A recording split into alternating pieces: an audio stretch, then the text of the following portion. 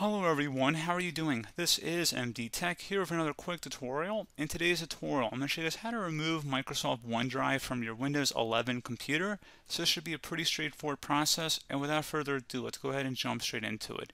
So all you have to do is right click on the Windows Start button, and you want to select Settings. You want to select on the left side Apps, so go ahead and left click on that.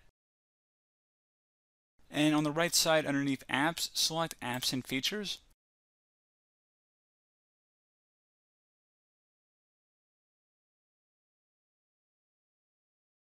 So in the Search This Apps list, type in OneDrive, all one word. Best match will come back with Microsoft OneDrive. Go ahead and select the three-dotted icon next to it and select Uninstall. Select the Uninstall button.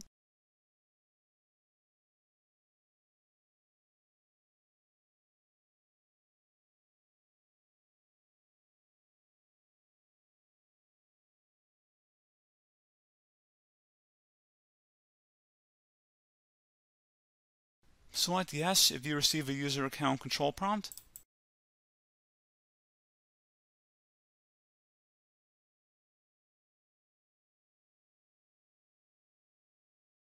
And then once you're done with that, go ahead and restart your computer.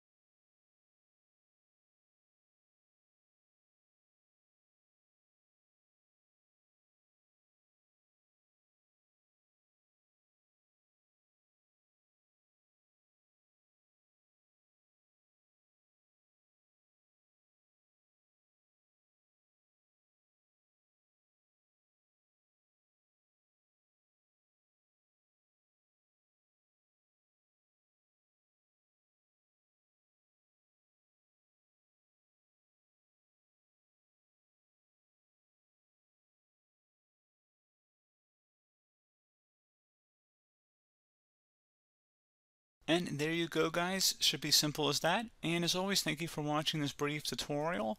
Do hope I was able to help you out, and I do look forward to catching you all in the next tutorial. Goodbye.